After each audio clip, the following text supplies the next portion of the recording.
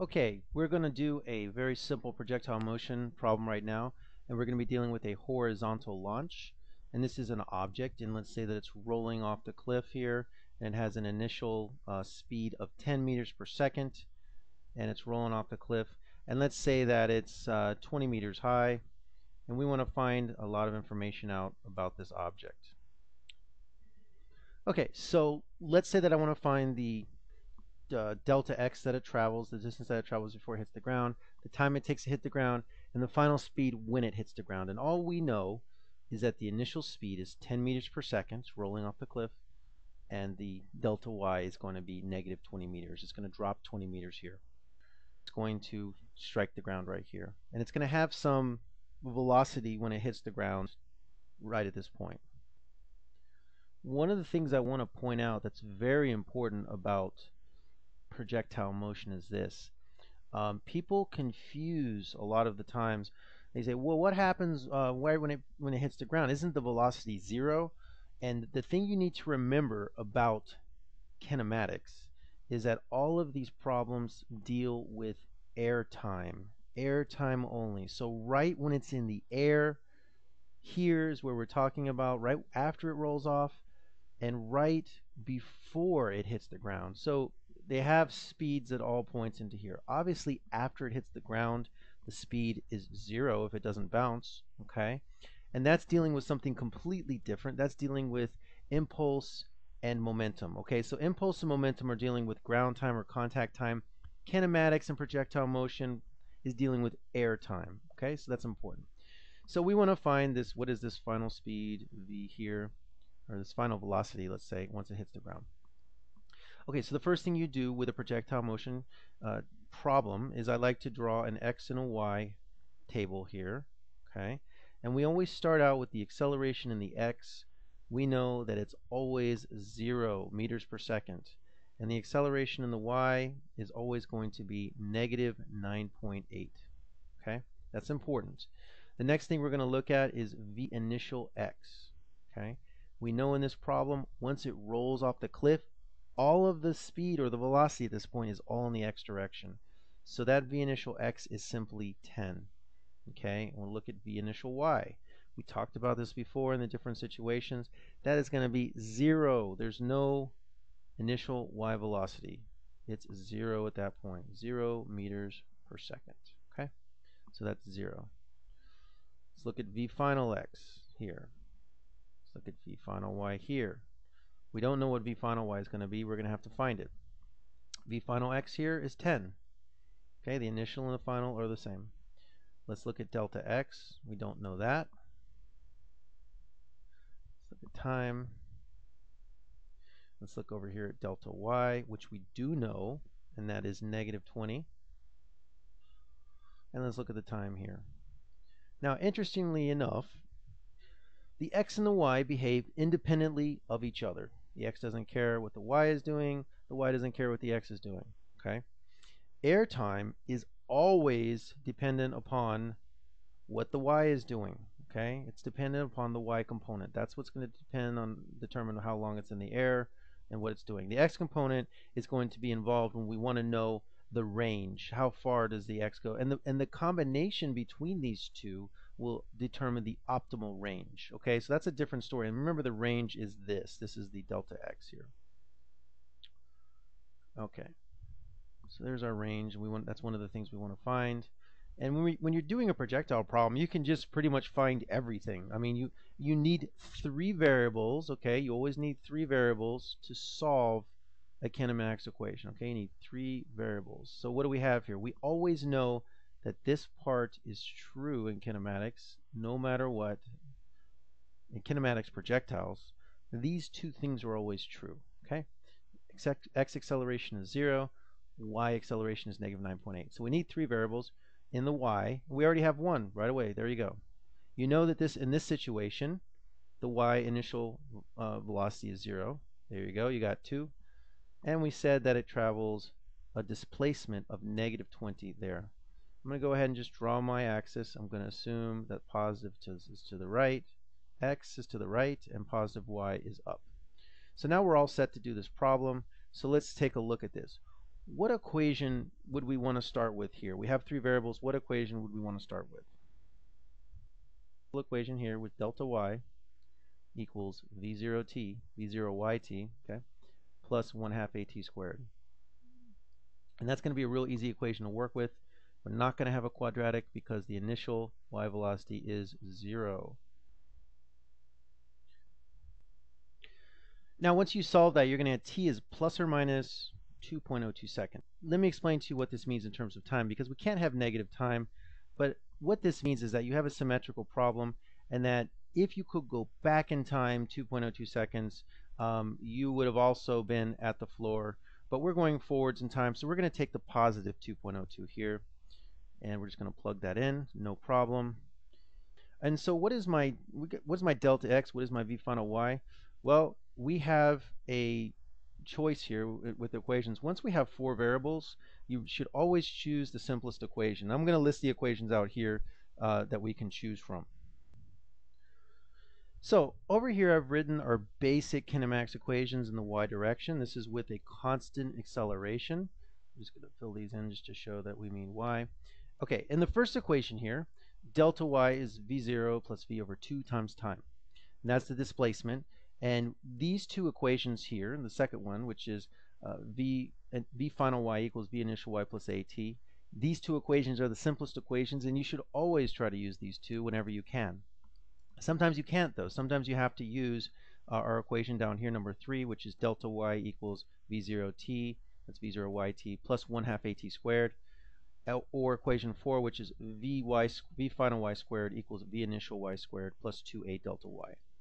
Sometimes you have to use these two, and this one can give you issues because you can get a quadratic, and this one can give you issues because you have to choose, when you take the square root, you have to choose a plus or minus value, and depending on if your projectile is going up, you choose the positive. If it's going down, you choose the negative. So these can both give you issues.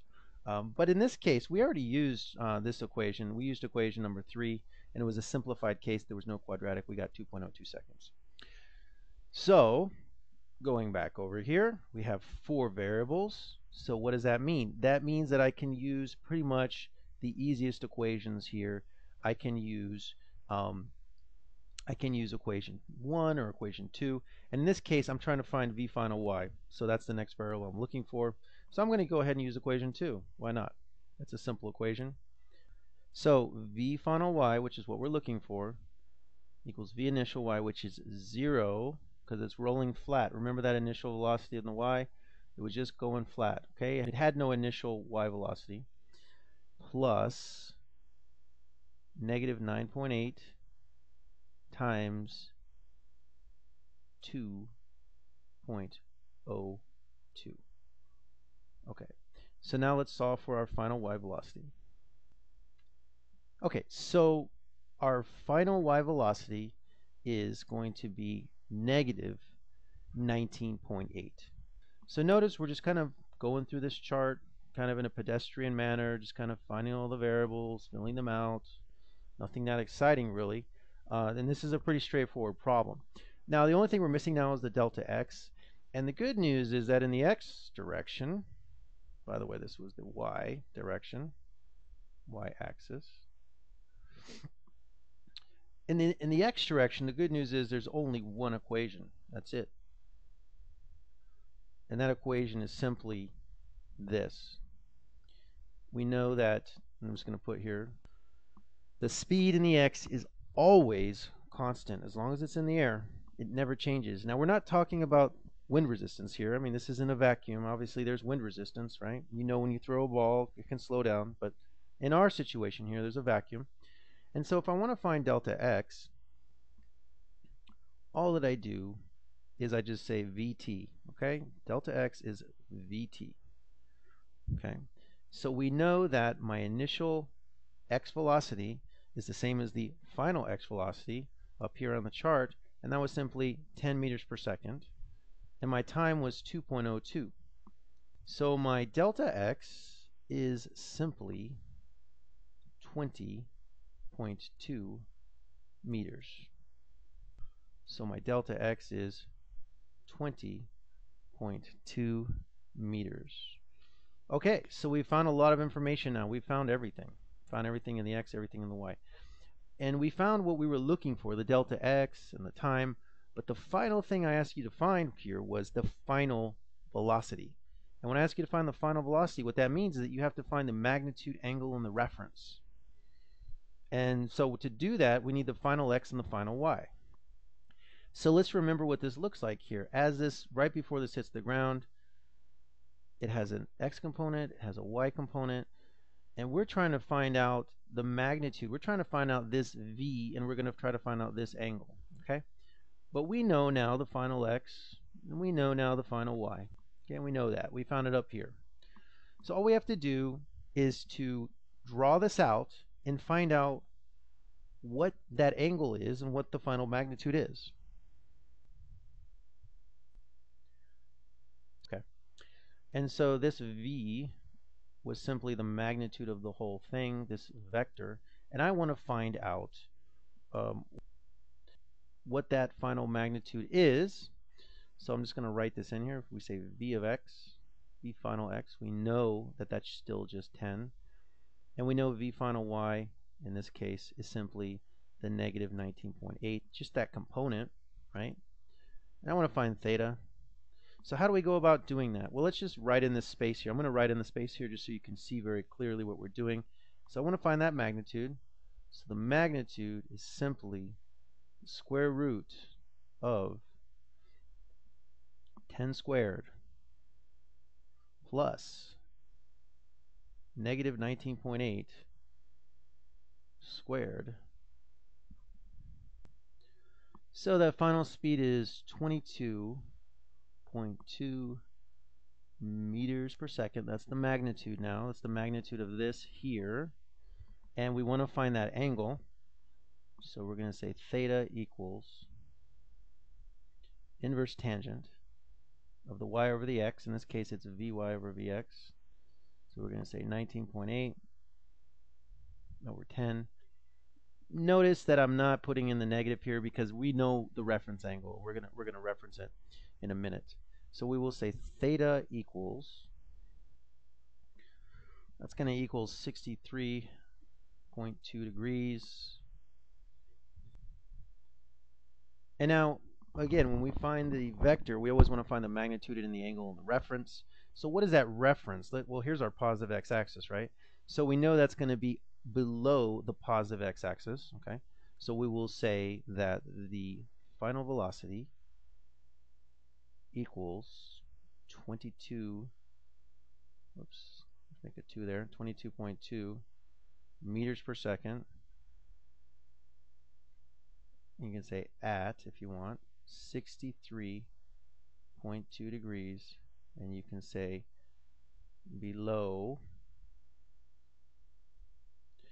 the positive x-axis. And so now we've solved for everything we were asked for.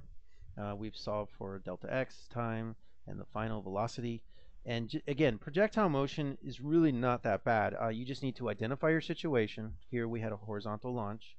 And then we need to always make our component table. We're going to look for our 3 variables here. Okay, usually the problem has to start out by giving you 3 variables. There's some situations where they don't, like when you have the range equation, but most of the time you're going to find your 3 variables. And just remember what you have over here. You have your y-axis kinematics equations here. You have your 4 basic kinematics. And in the x, there's just the 1 equation. And so after that, it's just a matter of kind of going through the table and finding out your knowns, your unknowns one at a time.